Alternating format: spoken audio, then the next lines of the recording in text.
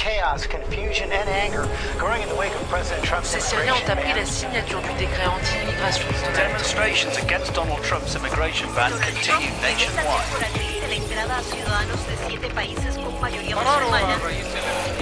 Conflicting information about who was allowed in and who wasn't. Over the past 2 weeks, the American news media have been assigned a big story, a steady stream of executive orders from President Donald Trump. The bulk of the headlines were about the ban temporarily blocking travelers, including refugees, from 7 Muslim-majority countries from entering the U.S. The resulting protests got plenty of coverage, the tone of which is worth exploring. The mainstream news media's treatment of this story was tinged with outrage, but it came with its own baggage, because anyone paying attention to the American news media post 9/11 would find it difficult to escape the conclusion that the media themselves laid more than a little of the groundwork upon which today's Islamophobic narrative was built. Whether they did that for reasons that were ideological or simply commercial is beside the point. The war on terror narrative could not have prevailed the way it did in the U.S. without the complicity of the American news media. And it's that fear that the new White House is now capitalizing upon. Our starting point this week is New York City.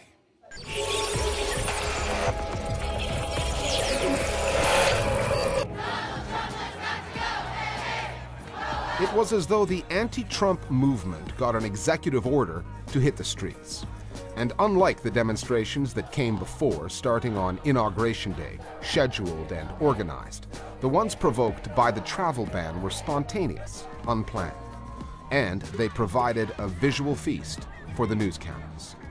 When the people mobilized in the thousands and started marching, that's when you saw mainstream media pick up from social media and connect, and literally reporters then went to the airports, and it became a story that didn't die. And then you saw social media erupt. They've stayed on it because the people are out there, and that's what everyone's talking about. The media is also struggling to cover this flurry and to try to understand what each executive order is doing, who is it going to benefit, who it's going to harm. I think it's going to be very successful. By the time they even get a handle on one, a new one has cropped up. And it might be a deliberate strategy of keeping the media and the people on their toes and feeling unstable as a way to push through so many of these challenges to democratic norms all at once. It's even more difficult for journalists to get the facts because enforcement agencies might receive one set of instructions from the executive branch, and then another decision might be made from the judiciary, and there's just a lot of uncertainty and conflicting information. Also, reporters can't trust anything coming out of the White House press office. Welcome back. Because Sean Spicer got up within the first few days of office and lied to the public and the press. The Trump administration seems eager to make the media the story. The president dismissed CNN's work again this past week. But I don't watch CNN, so I don't get to see as much as I don't like watching fake news. His advisor, Kellyanne Conway, asks aloud on the airwaves when news outlets will fire reporters who were quote-unquote wrong about Donald Trump. Who's cleaning house? Which one is going to be the first network to get rid of these people who said things that just weren't true? Talk about And Chief of Staff Steve Bannon continues to berate the New York Times, among others. So Steve Bannon, the man who ran Breitbart, is now telling the media to shut up and is calling us the opposition party. If you critique us in any way, shape, or form, the President of the United States is going to call you out as fake news, like he did with New York Times and CNN. If you oppose our agenda in any way, we're going to be hostile to you, and we're going to cut off access to you, and you are the, quote, opposition party. That's one way of controlling the flow of information in our society. If you completely discredit the media and the people who are supposed to be guardians of the facts and disseminate true information, the only other source of information is you. Sean Spicer said in one of his earliest press conferences that the Trump administration was going to be a check on the media. The media is supposed to serve as the fourth estate. It's supposed to serve as a check on power. The White House checking the media, that's just fascism. That's authoritarianism, almost pure and simple. Selling a brand of authoritarianism is much more difficult if the electorate has not been conditioned, primed, for that kind of message. We must protect our borders from the ravages of other countries. And over the years, the U.S. news media have helped with the priming. We don't want the smoking gun to be a mushroom cloud. From 9/11 on, starting with the false Iraq WMD story and moving through sporadic attacks in the U.S., the coverage has veered towards the sensational and too often the unquestioning. Such as the Boston Marathon bombings in 2013, when an entire city was shut down, schools closed, and a no-fly zone imposed as police and the military searched for a single 19-year-old suspect. The basic question all Americans want to know this morning is, how do we better protect ourselves?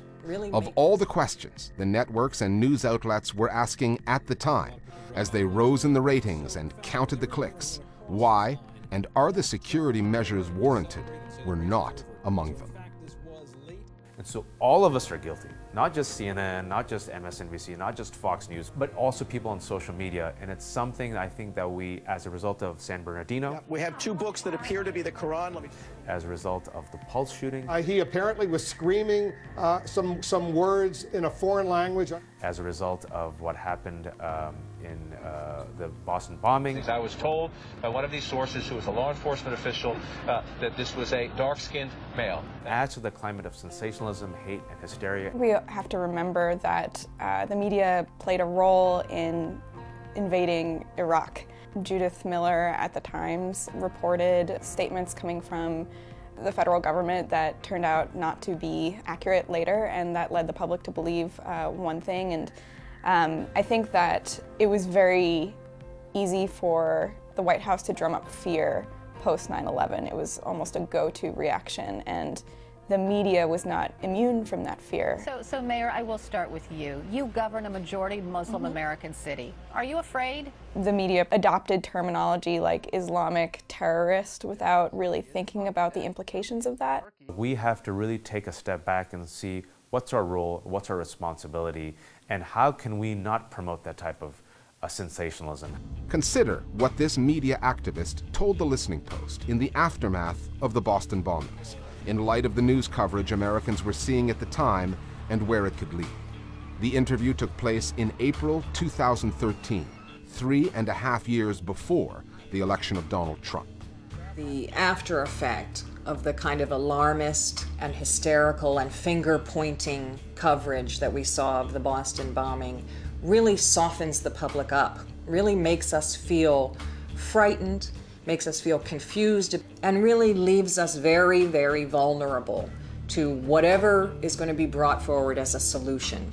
Anything media does that makes us unquestioningly frightened is going to feed into that problem. How do you get into the mind or change the mindset of someone who really believes kill, kill, kill?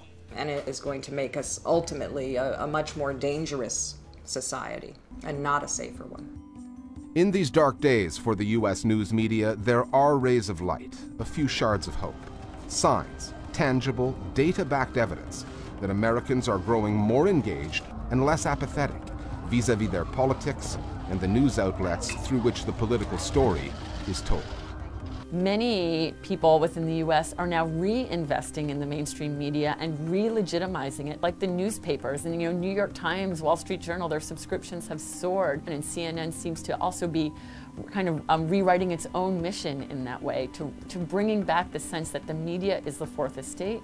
That is the media's job to hold power accountable and to challenge the kind of non-transparency of politics, hoping that the mainstream media is really one of the key institutions right now that can hold this administration's feet to the fire.